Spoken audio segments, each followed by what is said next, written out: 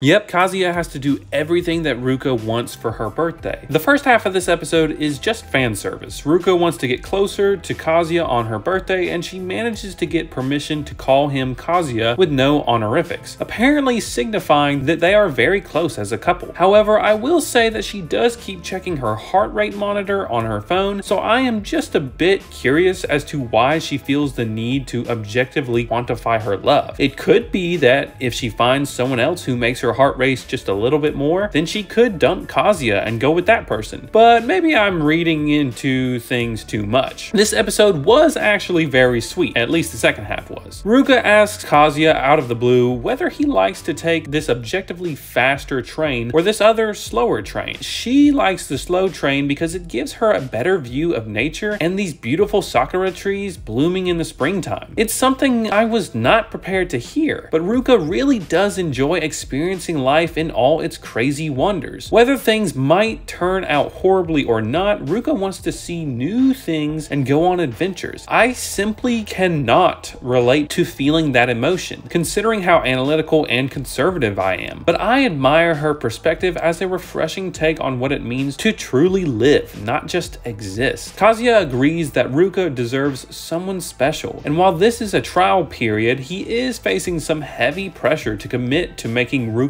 his real girlfriend. If I were him, I would have probably failed by now. But Kazuya is staying strong in his motivation to attain Mizuhara's heart. That's the thing about Rent-A-Girlfriend as a series. People dump on it for being fan service trash and cringeworthy. And while I admit those things are very true and annoy me too, I stick around to see the beauty in this anime. Ruka witnessing the joy of nature, Kazuya pining for his supposed true love, Mizuhara brilliantly acting her heart out. All these things slowly melt my hard exterior, and I just can't help but enjoy this show. As the episode progresses, Sumi sees Mizuhara going to the hospital, and man, this scene honestly made me tear up. Sumi visited Mizuhara's bedridden grandma, and she also poured her heart out to Mizuhara, stating how Kazuya truly worked hard on the movie. Sumi said that Mizuhara and Kazuya could not have done this project without each other, and if that wasn't the cutest moment I have seen in anime in a long time, then I don't know what is. In the next scene, Mizuhara goes on